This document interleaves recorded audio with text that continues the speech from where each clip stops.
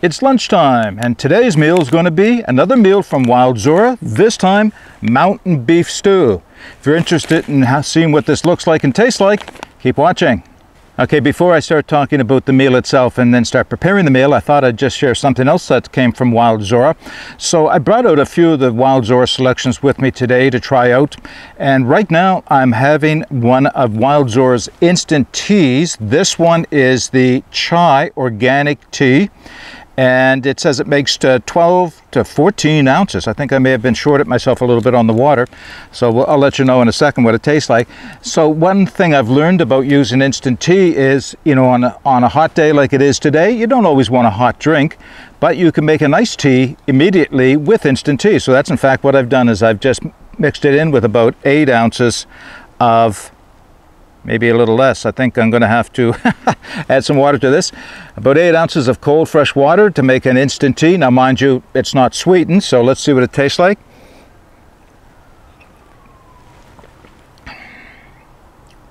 All right, I do need to add a little water. Boy, that's nice. You know, chai, if you've ever had chai tea, it can be a little spicy depending on who makes it, the cardamom and other things that are in chai tea. This is very good. It doesn't really need sugar. If I had a little bit of something sweet to put in it, like honey or a sweetener of some type, then it might make it a little easier, but right now it's fine. I think it'd make a great hot tea, but it's making a nice cold tea. Yeah, I think I will add a little water to that, just thin it out a little bit. Okay, let's talk about today's lunch. So today's lunch, once again, is the mountain beef stew from Wild Zora. And I'll read you a little bit about it and then tell you how I'm going to prepare it. So this is another one of the paleo meals to go lineup. Freeze dried, just add water, and you can do this right in the pouch. And just again, some of the writing on the front of it, it has no gluten. It has no grain, no nuts, no milk, and no sugars, and important, very important to some people, no nightshades, which makes it AIP, autoimmune protocol compatible. It is made with 100% grass-fed beef, and all the ingredients are organic, and the organic ingredients are carrots, kale, broccoli, and mushrooms. So the instructions, as I have, are the same as with the last meal I had from Wild Zora. Open bag at tear notch, remove small white oxygen absorber packet, reseal the bag, invert the bag and shake to distribute spices which may have settled. Pour approximately 1.5 cups, preferably hot water, directly into the bag. Stir, reseal, and let stand 5 to 15 minutes depending on altitude. Mix well. Add salt, pepper, and ghee to taste. Eat and enjoy. So very, very simple. And one of the things I mentioned before with the last meal that I had from Wild Zora is what's really cool is what's not in here. There are no ingredients. I read you the entire list of ingredients. Actually, that's not quite true. There are a few more. So once again, the ingredients are grass-fed beef, organic carrots, organic kale, onion, mushroom, celery, broccoli, green onion, organic parsley, organic garlic, sea salt, organic thyme, and marjoram. So that's it. There is no preservatives added to this. It's what they call minimally processed and no artificial ingredients. So I'm quite excited to try this one out. Nutrition-wise, this is a single serving, but a good-sized single serving. It's 410 calories. I'm not going to go through the breakdown of all the ingredient or all the factors inside of the nutrition, but it's 410 calories. And while that may not sound like a whole lot of calories, remember that high protein level meals will carry you a lot further than high carbohydrate type meals. In fact, this one has 37 grams of protein, so that's a good size meal to have, even though it doesn't sound like it at 410 calories. It is actually a good sized meal. It'll carry me the rest of the afternoon. And I did bring some ghee with me to add to it. So ghee is clarified butter, for those of you who weren't aware, and ghee keeps well in warm temperatures, and it will add not only flavor but a lot more calories to the meal. All right, let's heat some water up and put this meal together. So I'm doing things a little differently today. This is not something I carry with me very often, and that is a butane gas stove. So I brought one out today that I've used a few times, but like I said, not very often. And I guess the major reason why I'm using it today and certainly not having a fire is we're under a total fire ban right now. In fact, the fire ban or the fire risk is at extreme. There are 2 forest fires burning in Nova Scotia right now, and although they don't know the causes of them, we've had very, very dry weather. I've never seen such a low humidity and very high winds, and that's just like taking a hairdryer to the woods, and it's just, they're so ripe for fires right now that I would not risk having even a charcoal fire. So the gas fire is what I'm going to use. In fact, I went one step further and I'm doing this on rock, because reflected heat from a pot on top of one of these stoves can reflect quite a bit of heat downwards, and I don't want to be doing that on top of the duff. So I'm on top of, I don't think I need this right away, the windscreen, but let's get this going. All right, and I'm heating my water in something I have bought myself not too long ago, and this is a Sea to Summit pot. So I'll get that water up to boil, and then we'll put the meal together. What I want to show you while I'm waiting for the water to come to a boil, I've got the temperature turned down low, by the way, otherwise this would just really heat up, is another thing from Wild Zora that I brought out with me today that I'm having. These are one of the meat bars. I mentioned them in an earlier video, that they have a line of meat bars, and this one is known as Parmesan beef. And I opened it up a little while ago on the trail, sat down, had a quick snack, and I'll show you, there's 2 small bars in it, and it doesn't look very big, I know, and maybe to some people it won't look very appetizing. If it's reminiscent of beef jerky, and that may be for a reason. That's the way Zora refers to this, as a modern type of beef jerky, but there's more than just beef in it. So I'm going to give you a quick rundown on this one. So for ingredients, it is grass-fed beef, Parmesan cheese, organic vegetables and fruit, and it names them: red bell peppers, apricots, dates, basil, kale, tomato, garlic, celery, sea salt, and spices. So again, no artificial preservatives. And what you end up with is a small little meat bar that is still chewy. It's not really chewy like a piece of jerky is. It's quite, well, if you've ever made ground beef jerky, that's about the texture that this comes in, is it like ground beef turkey. So it's quite nice. Now, they look like they're small, and they're not especially big. But for the pair of them, there is 110 calories. Again, this doesn't look like much of an energy bar, but it is a mostly protein product. The proteins are quite high in this compared to the carbohydrate, and this will carry you a lot further on the trail than, well, a sugar bar, what I call a sugar bar, like the Cliff Bars. Don't get me wrong, I like Cliff Bars, and they will give you energy, but not a sustained energy, not like what protein will give you. So I thought I'd share that, and yes, my water has come to a boil, so give me a minute, and we'll get this water into the bag, the beef mountain stew. I guess my lunch is smelling pretty good. I have some company that have joined me. They're about 20 feet away. I made a pair of mallard ducks. I thought they would take off when they saw me, but no, they're actually edging closer. Well, no lunch for you guys. You guys won't like this. You're welcome to sit and keep me company, though. Okay, this is one of those videos where not everything goes the way you want it to go, and I just recorded the whole segment putting the water in the meal bag here. So you're going to have to trust me that I did. So what I had used is the Sea to Summit pot, and I put in my 1.5 cups of boiling water into the bag, and then stirred it around and sealed her up, and now all I have to wait is 5 to 15 minutes. My experience is you don't have to wait 15 minutes, certainly maybe 5, maybe 10 at the most.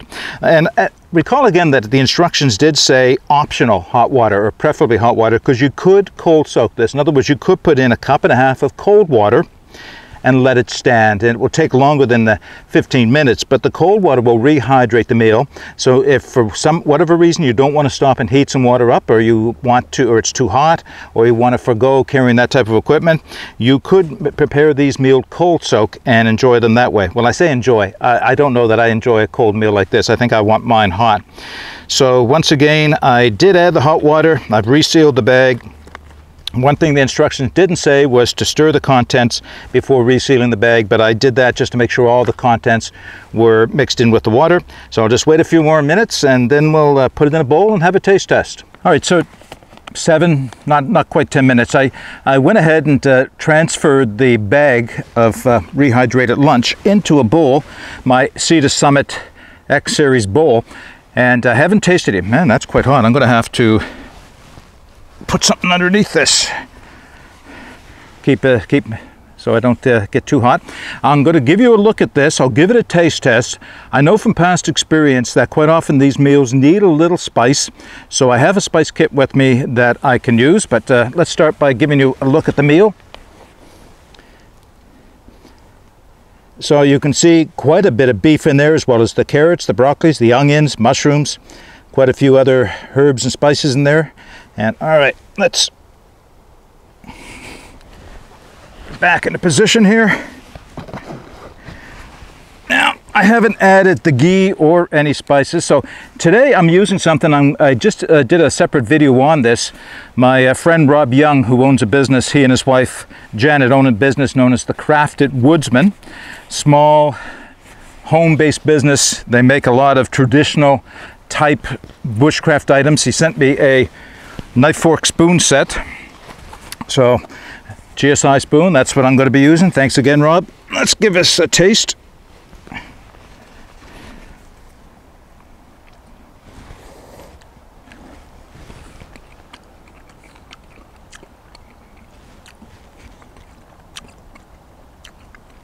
I'm not sure I'd need any spices. It's not salty, but the last meal I had from Wild Zora, I needed to add a little bit of salt too. This one I don't think I do. It does say sea salt is included. And I think there's probably enough sea salt in this that I don't have to add any more salt.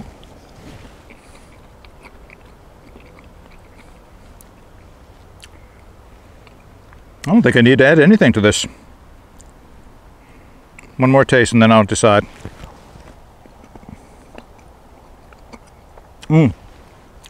Nice big chunk of beef in that one. What do I have in my spice kit? Hot sauce. I don't think so. Sea salt. Garlic. Maybe I'll add a little garlic. That's what I'll do. A little bit of garlic.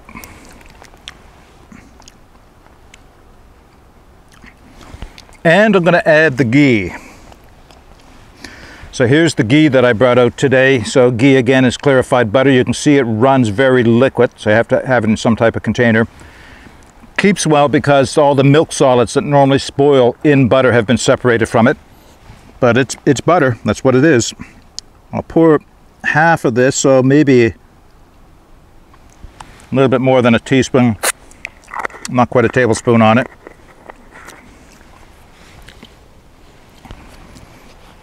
See if I can mix that through a little bit.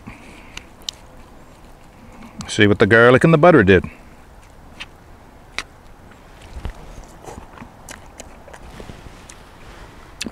Oh my goodness. Just those two things. And it added a lot of flavor.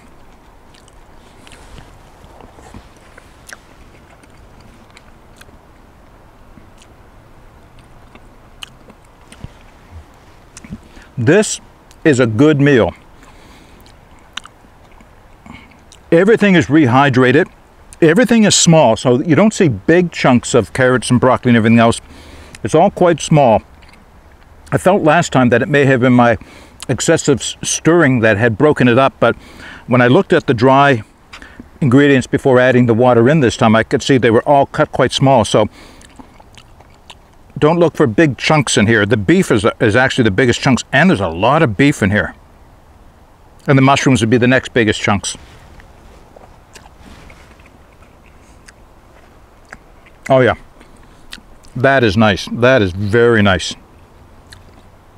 Okay,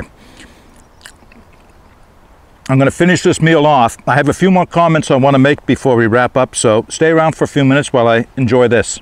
So I have finished my lunch, the Wild Zora mountain beef stew, and I really enjoyed this. This is one of the better meals. I've had a number of freeze-dried meals, And I have to rate this right at the top. Now, having said that, you do pay for a little extra for what you're getting here. So you're getting just the absolute healthiest organic grass-fed beef, organic vegetables, no added preservatives or anything else. So you're paying extra to get that, but the quality is just top-notch. Yes, I can absolutely recommend this meal. If the quality of your meal is important to you and you have to have nothing but the best in terms of healthiness, this is an absolute winner, without question. Okay, so what I'm going to do is I'm sitting here having some coffee, and I have yet to show you this, and this is the dessert that I'm going to have with my coffee today. This also is from Wild Zora, and this is from their real fruit snacks. This is the tropical fruit mix in this case. I've had a few of the others from this. So basically it is dried fruit, variety of fruit, all organic fruit, no added sugar or preservatives. So let me open this up. It is a Ziploc bag, which is nice because I'll never finish a whole bag. It's a trail meal, it's a snack, and love the smells of these things. What I've looked at when I look at they're just dried fruit. I mean, like there's nothing to it. What is this? I think that's papaya, pineapple. Oh, there's quite a few things. What is in this one anyway? Mango, banana, and pineapple. It wasn't papaya, it was mango. Mango, banana, and pineapple. Let's try a piece of the mango.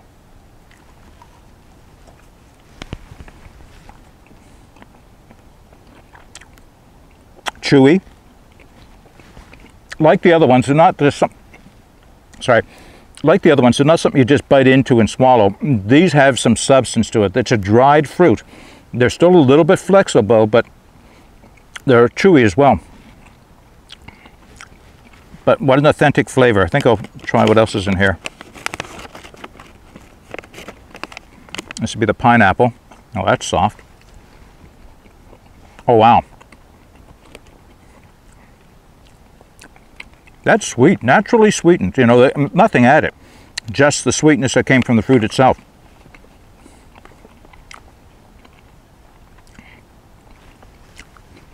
That's a winner. Okay. I'm going to sit back here on the edge of the lake, enjoy my coffee, have a few more pieces of that fruit for dessert.